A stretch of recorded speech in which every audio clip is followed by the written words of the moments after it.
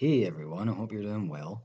I've mentioned the brain differences between men and women and between trans people and non-trans people numerous times in arguments in past videos, and I still get messages and comments telling me that I'm wrong and asking, where's the evidence, where's your evidence, which is irritating because I've linked studies to brain research in earlier videos before. But this is an important area of discussion because if done so convincingly, it should help to show those who see all transgender people, as attention seeking lunatics, thanks largely to the trans training retards, that those of us who are genuinely transgender have the science to back us up. I have some studies to go through with you, and for the sake of both brevity and simplicity, I'll be covering them very quickly, but they're all linked below for further reading if any of them strike you as particularly interesting. So, a 1995 study found some sex atypical differences in the stria terminalis of the brainstem when they studied transgender subjects, and as you can see, they were able to show that the volume of the central subdivision of the bed nucleus of the stria terminalis, that's the area of the brain that is essential for sexual behaviour and will hereafter be referred to simply as the BSTC.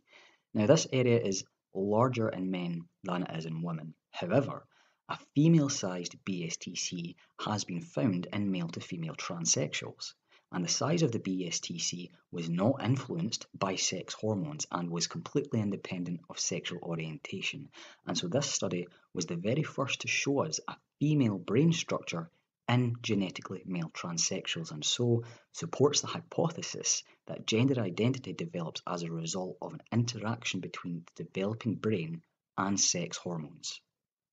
A study done in 2000 confirmed these findings, concluding that the number of neurons in the BSTC of male to female transsexuals was indeed similar to that of biological females. In contrast, the neuron number of a female to male transsexual was actually found in the biologically male range, rather than just appearing similar to it.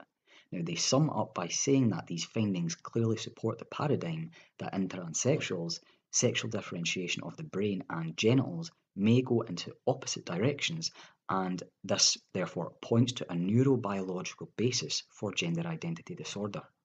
There are other studies that came to similar conclusions from 2000, but I'd like to skip forward a bit to a more recent study that was carried out in 2009. Now, this studied trans women who hadn't started hormone replacement therapy yet with MRI scans.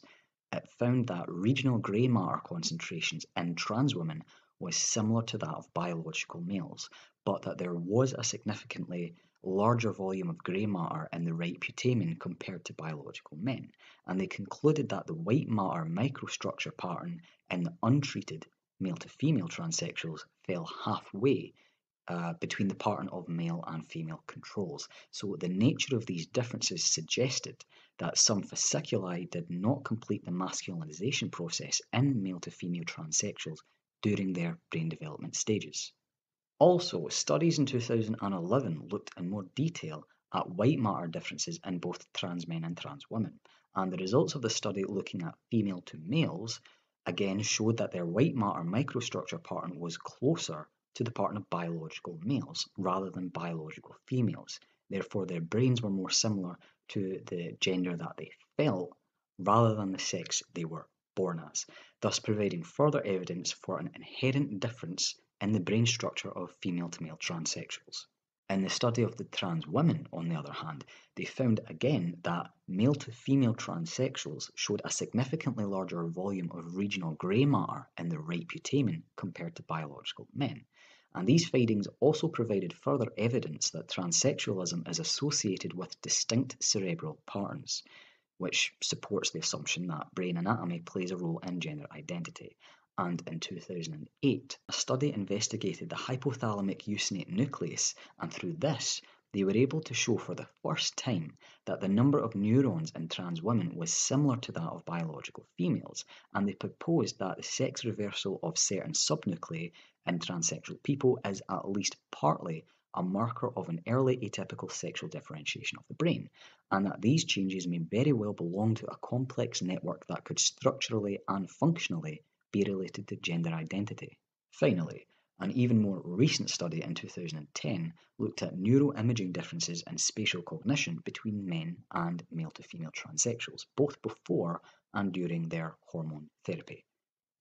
And as you can see, their results confirmed previously reported deviances of brain activation patterns in transsexual men from men with gender identity disorder, and also corroborated the findings in a group of transsexual patients receiving cross-sex hormone therapy. This indicates that there are a priori differences between men and transsexual patients caused by different neurobiological processes or task-solving strategies, and that these differences remain stable over the course of hormonal treatment. Put simply, this means that they found trans women who had started hormone therapy and those who had not both equally exhibited strong activation in certain regions of the brain compared to that of biological males. What these studies confirm for us is that the brain does play a role in transgenderism, hopefully at least trying to silence those who like to claim that there are no observable differences between the brains of males and females or trans people and non-trans people. But we do need to note that none of these studies that I've shown to you give us a cause for dysphoria. We see the differences, we don't see the cause, and we can also see that there are different reactions that take place in the brains of trans men than that of trans women. So when it comes to discussing the transgender brain, it would be wise to separate the two into different categories of study. If you're going to talk about trans women and trans men, best do it differently rather than talking about trans issues or transgender people. You probably separate them because they're different, just like men and women are different. But the new research is going to be needed to answer the big questions about transgender people, because this area of study is very much still in its infancy. Now, I have always maintained that gender dysphoria is a mental illness, and as you need some level of dysphoria to be transgender, I have therefore held that all transgender people, to varying degrees, have a mental illness. Given the evidence points to a neurobiological basis for gender identity disorder, I believe that the condition is both psychological and neurobiological. And I say this because if it were purely neurobiological, then why do some trans people who fully transition, the whole shebang, hormones, surgery, everything that they can possibly do, why do they do that and then still, some of them still suffer from severe dysphoria, while others are all but cured? Why do some trans folk lose most of their dysphoria through hormones with no further need or desire for surgery? Why is dysphoria cripplingly bad for some, but nothing but an inconvenient discomfort at times for others? I mean, these are questions that you could make a whole separate video on, so I don't plan on going into them now. But I hope that the studies that I've brought up have helped to clear some things up. For all the debates I've had with those on the far right, with those on the far left, with the trans exclusionary radical feminists, with the fucking trans exclusionary men's rights radicals if they exist, and then simply the retards of Tumblr, my hopes is that rather than waving off these studies, you will consider them and accept that the scientific evidence for transgenderism is there. Until next time, everyone, take care of yourselves.